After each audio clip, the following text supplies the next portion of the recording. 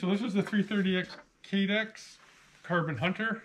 It's got a proof carbon fiber barrel, 26 inches. I think it's a 1 inch 7.5 twist. I got the Gen 3 Fat Bastard brake on it with all the ports open up top, and it just tames the recoil right down to nothing. It's got the 60-degree bolt throw, I believe it is. I could be wrong, but it is just butter smooth. You can actually hear how smooth it is. I got 5-round magazine, so it takes the AICS mags. And you'll notice, no rattle. It's a hunting rifle, and they assured me that the mag would not rattle in there while you're hunting with it. So that is a big bonus on them. Mag release, you really got to give it a good pull to get it out. It's nice and tight. I think they got shims in there, if I remember right. The stock. When I first went to buy this, I talked to Ryan at Cadex, and I told him I just wanted the barreled action.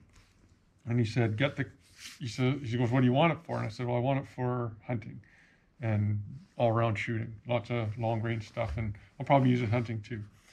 And he says, well, why don't you get the whole gun? And I'm like, honestly, I said, because the stock looks like plastic and cheap. And he goes, he assured me it wasn't, and he said if I didn't like it when I got it, they would make it good. So I said, okay, I'd take the chance. When I put this pick rail on, I had to drill one hole, which was already pre-indexed from the inside. So when I did that, I'm thinking I'm drilling through plastic. I actually had to put my shoulder into it to get that drill bit to start drilling through it. And it was a sharp drill bit, it was new. The only thing I had to do, I had to put on a cheek rest. This is a Bradley cheek rest, and I highly recommend them. They're light. The guy's amazing to deal with. They're reasonable priced, and gets you the right height you need. So I'm running. It's got the sheep herd action. I guess I don't know what the difference between that is and the sheepdog, but it also has their 2-stage trigger, the Cadex trigger, and that can turn into a 1-stage trigger too, just by taking it out of the action and taking a screw out and putting it in a different spot.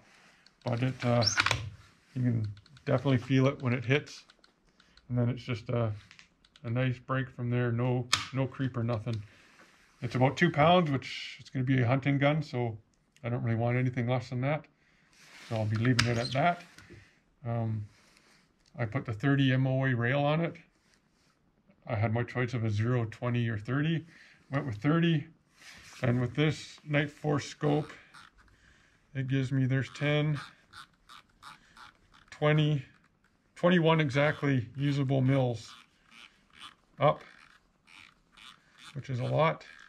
I think that gets me I think I got to hold like 3 mils over for 2,000 yards.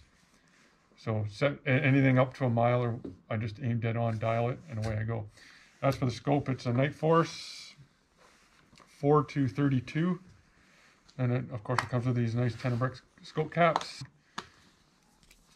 It's got the 30 mil tube. It's nice and light. I believe it's 29 ounces. I got sitting in some Nightforce ultralight rings, 30 mils, with a bubble level on top. It's got this nice throw lever on top, which is included with the scope. The dial up, I don't know if you can hear the clicks, very positive. Comes with a cap windage turret, which I really like, because I don't dial windage when I'm hunting. I hold it, and the only time I dial windage is when I hold a mover in a match anyways. It's got illumination, which one thing I can say with the illumination, with this gun recoiling as heavy as it does, it turns on by itself sometimes under recoil, which I just press and hold the button. It doesn't do it. Nightforce said I could send it back if I want, and they would fix it or look at it, but I'm in Canada. To ship it, I'm looking at probably 6 months without it, and I can't go 6 months without shooting this gun, sorry. And I like the scope. It's got the Mil XT reticle, which is amazing. I have the same scope on my Voodoo 10 or my Voodoo 22, except it's a 4-20, I believe. I love these scopes. These scopes are awesome. I'd like to switch everything over to that Mil XT reticle. I like it because it's got the 2/10 windage marks, which are right from the get-go. I know I shoot a Vortex Gen 2 on my 6 Creed and 223. wild, and it doesn't have that. It's got 0.5 and then it's got 0.2. So if you got a hold of 0.2 or 0.3, you're kind of holding out in the middle of nowhere. And I like to have an aim spot. And with this Mil XT reticle, you have that. Parallax, I believe this one, I believe they go down to 25 yards. I know for sure one of my Voodoo does. This one, I'm just kind of guessing, but I'm not sure. I think it does. I don't know what else I can say about this gun, other than when I first broke it in, I did the one shot clean, one shot clean, one shot clean for five shots. It's kind of funny because on the fourth shot, I forgot to put the muzzle brake back on after cleaning it, and it almost knocked me off the bench. You don't want to shoot these little muzzle brake.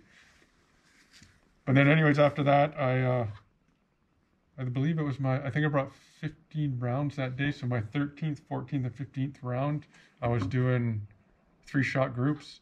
And my final group was a 0.46, I believe. And that's the load I went with. That was my load development, and I haven't changed. And it just shoots amazing. It shoots great. So I don't know what else to say about this gun, but if you're thinking about getting one, just do it. You won't be disappointed. It's very light. Let's talk about weight.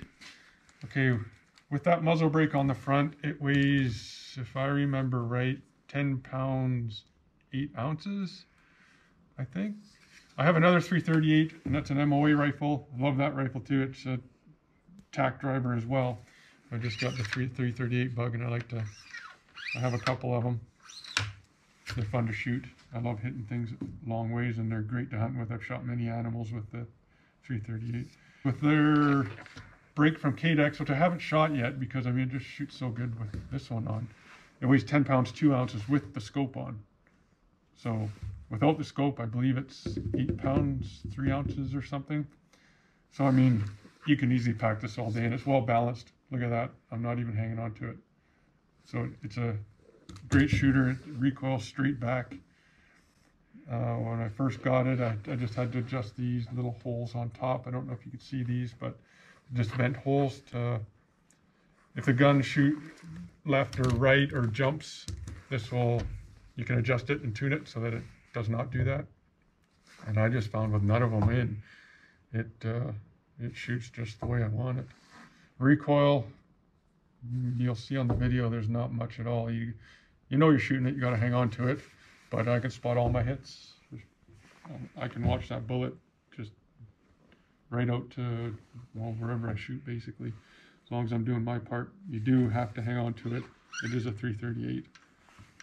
But shooting it without a shirt, with a t-shirt on all day would not be a problem. Don't know what else to say. I think that's it. Yeah, just buy one. Cadex is a great gun. There's lots of retailers around, and I bought it right from them, and they built it for me. I told them what I wanted and how I wanted it, and that's what they did. And if I believe, they do not have proof barrels anymore. They are using Bartlett barrels, carbon fiber. Proof couldn't keep up with demand with them, and I got the last one. So this Cadex 338 is the last one with a proof barrel. This is the last one they had in stock, so they're great to deal with. Okay, also I want to say the chassis or the stock is a Remington 700 footprint. It'll fit in any Remington 700 chassis stock that is the Remington 700 footprint. So that's another thing I forgot to say. And also the trigger is also a Remington 700 clone. That just kind of shows you how smooth that action is, and it's a dream to work. And when you do, after you do fire, I know my other 338, it's hard to lift back up after you squeeze the trigger. This one, you can come up without coming off target, basically. The other one, I got to break my cheek weld and break it up, like really use some leverage to get it up. I think it's just because the bolt handle's a little short. I think on these also, you got a choice of different bolt handles, I believe. You'd have to ask them about that, but I believe they come with this one if you buy it just over the counter. Okay, so the Cadex 338 Carbon Hunter, 338 Lapua. I'm shooting out to 700 meters, 4.5 mils dialed up, and I'll hold a 0.15 left. No wind.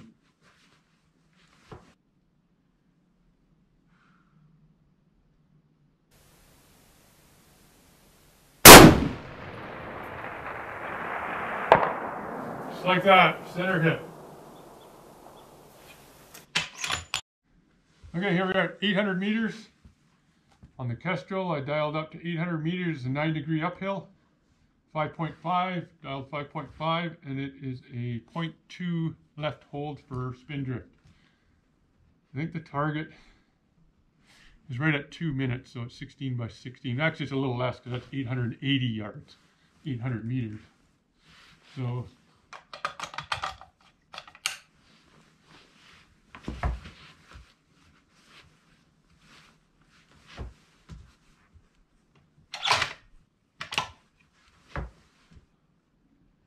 .2 left, which is about a left edge.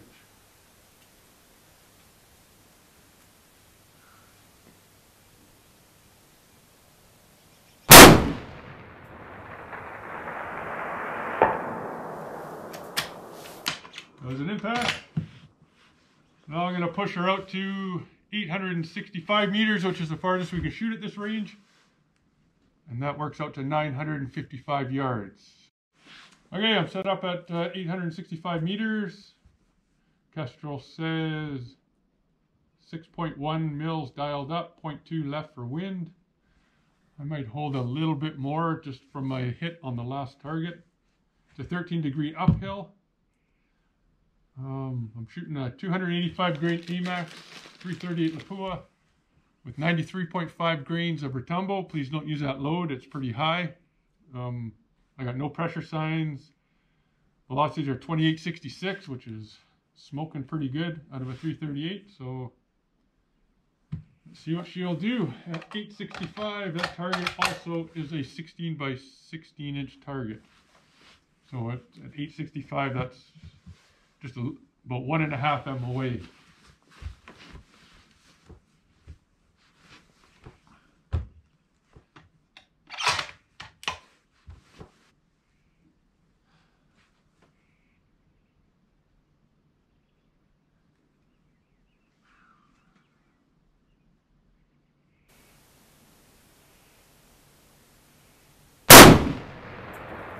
Impact, right side.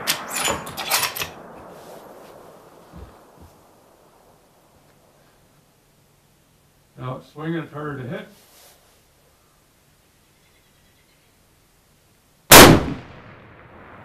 Impact. Thank you, and we'll see you next time. On that note, I'm going to say see you for now, and thanks for watching. Like and subscribe. Hit the notification button so when I post a new video, you get a little pop-up, and I'm going to have a lot more videos to come.